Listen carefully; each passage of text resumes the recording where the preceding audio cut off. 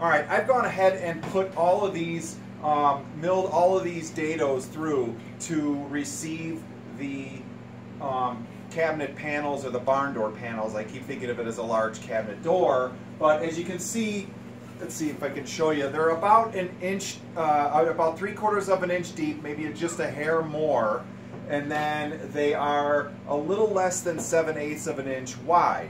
And again, I made those on the table saw with the dado blade, and then now you can see that I'm going to make a fit, and they fit on these panels into the groove. Now, some of them, the panels tend to warp a little, you know, when they sit, but essentially that's going to be,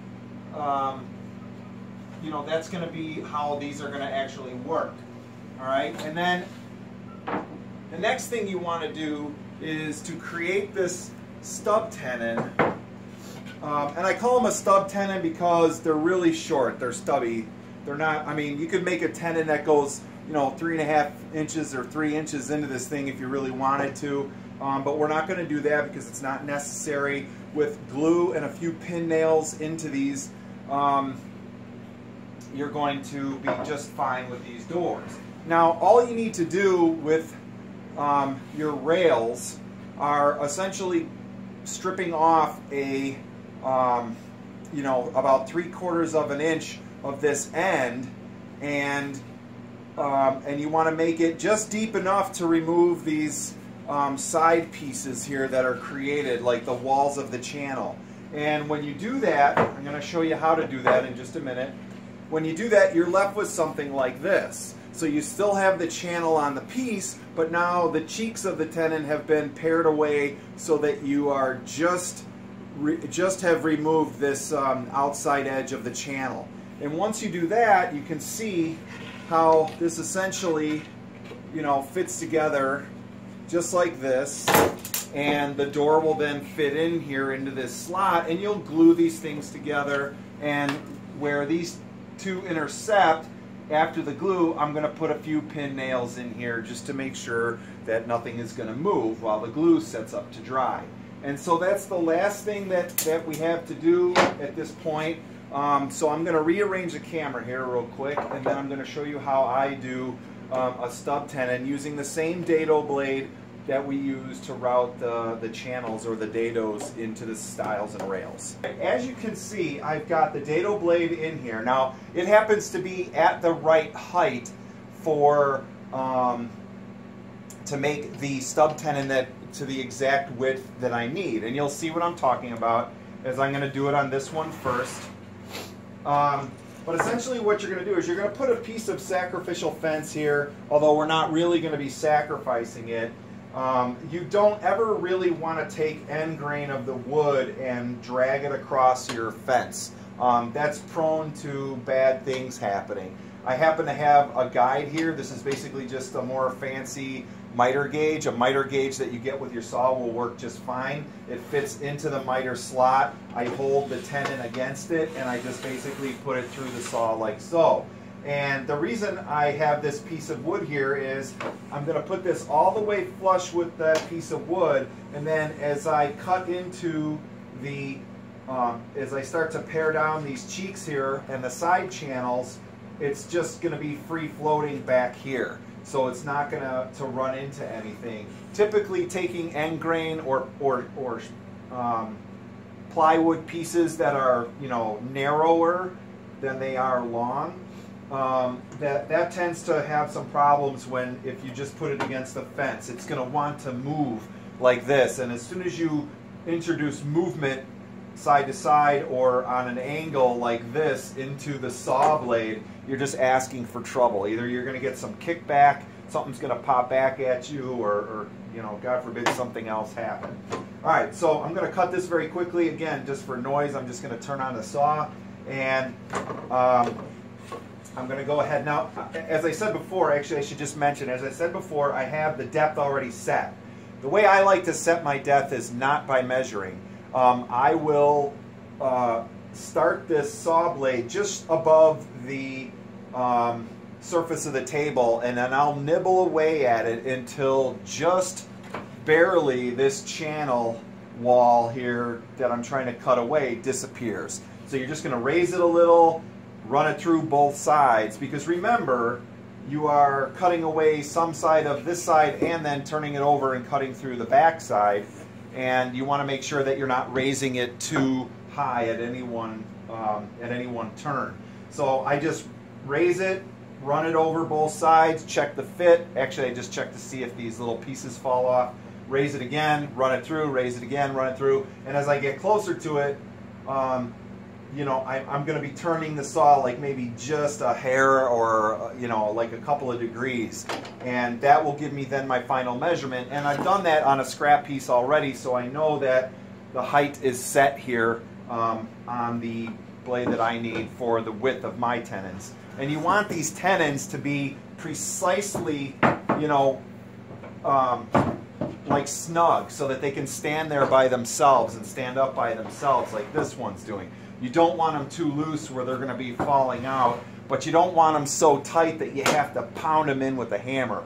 The idea is just to get that snug fit, and you'll get that snug fit if you just remove this cheek here or this much of the channel wall as you get closer to the actual stub portion.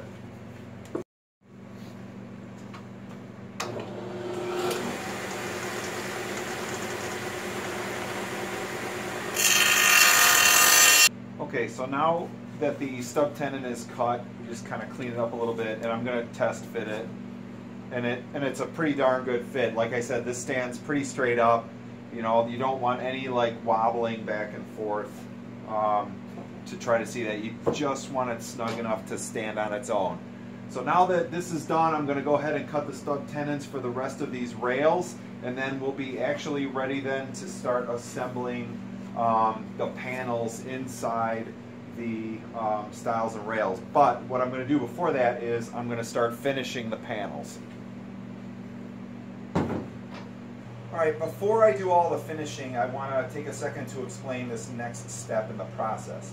I've already started finishing one of the panels, and this is the way kind of I like to do these doors. As I mentioned earlier, I like to finish the panels first because it becomes more difficult for the stain to get in and underneath the edge of the stile or the rail when I'm trying to finish the thing as a whole. Now, I could do it, and that's fine. You can choose to do it that way, but I would rather finish the panels separately. As you can see, this one is not done yet, and I'm going to be showing you how that's done in the next segment. But in this segment, I wanted to kind of explain how I'm going to build some sub-assemblies of these door frames before I put the whole thing together.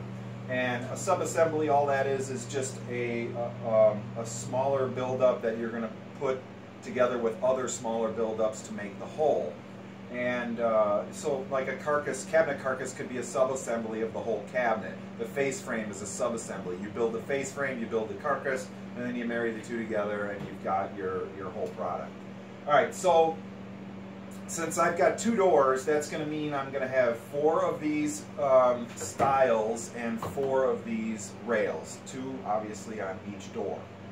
And what I'm going to do is I'm going to build these into 4 sub-assemblies of a letter L, which you can see here. It's just snug enough to fit, so I can move it to show you. But I'm going to be making 4 of these letter L's. I'm doing this for 2 reasons. One is I can actually sand and finish these things, you know, kind of as I go, which is fine. And then, but you don't want to finish the whole thing because you'll end up sanding these joints where the other 2 meet, and if you put stain on it, it's going to look like garbage. But you can sand and polyurethane the edges if you want. That's totally fine. Okay, so one of the big reasons I'm doing this is because if you've ever assembled cabinet doors, if you've ever made cabinet doors, and the center panel is a solid panel, you know, it's not difficult. It's actually pretty easy to get the panel in the stiles and rails because they're so small. Because this is such a large door, if I had glued 3 sides to this stile and rail system together, I would almost, you know, it would be a really big struggle for me to get the panel inside, you know, the top bottom and one of the side rails, you know, sliding it down like you would a drawer bottom if you were putting that together.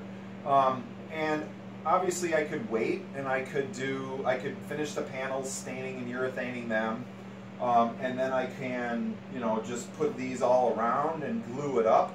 That's another way you could do it. You could just put all four on, you know, each edge of the door and then clamp and glue them all together.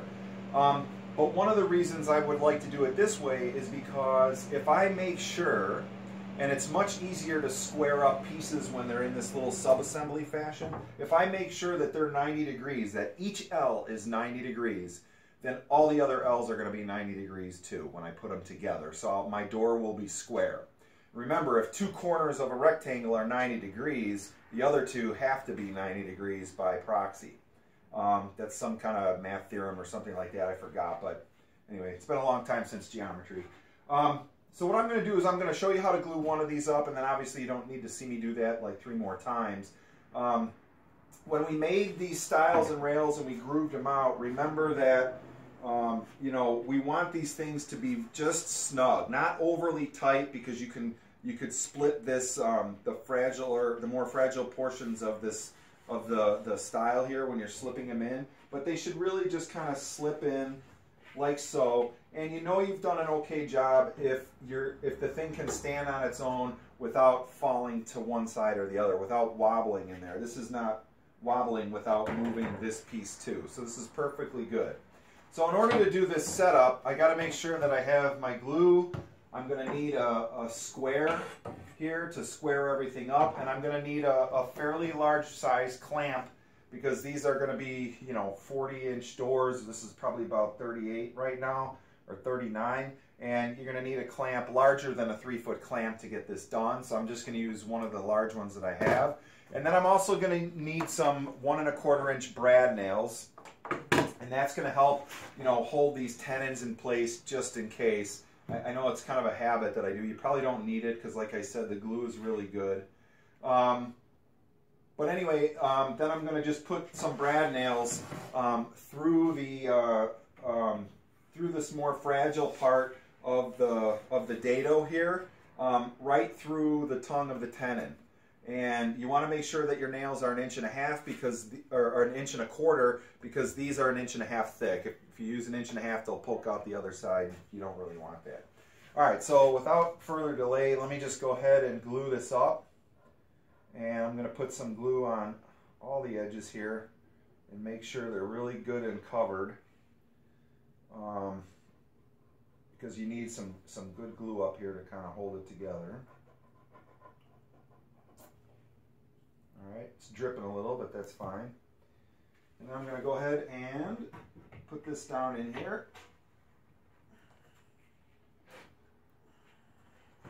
And you'll see it squirts a lot of glue out. That's fine. I'll get that with a sponge later. There we go. Alright, then what I'm going to do is get the glue off of this thing and put it under here with all the other glue. It's like putting gum under a desk. It just kind of helps get it out of the way.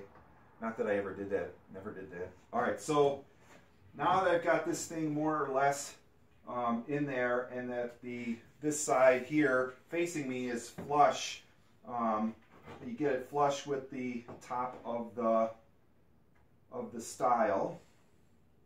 And then what I'm going to do is make sure that it is at 90 degrees, and it is.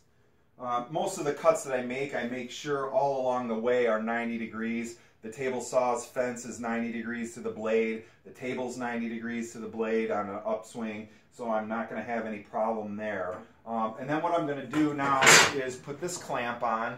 Just gentle pressure. You don't want to just, you know, squeeze the crap out of the thing. You don't really need to do that. But because it's already 90 degrees, I probably just knocked it out at 90 degrees. Alright, I've got that there. Everything is still a little flush.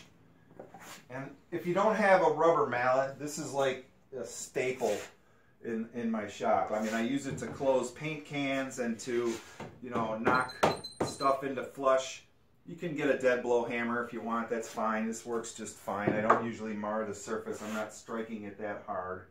And then these bar clamps are great because they do leave a space underneath here, so I can slide the rail in here, the square in here, and I'm already can tell I'm like out of square. So I want to make sure like I'm in square now. And I want to hold that in square while I just kind of tighten this up.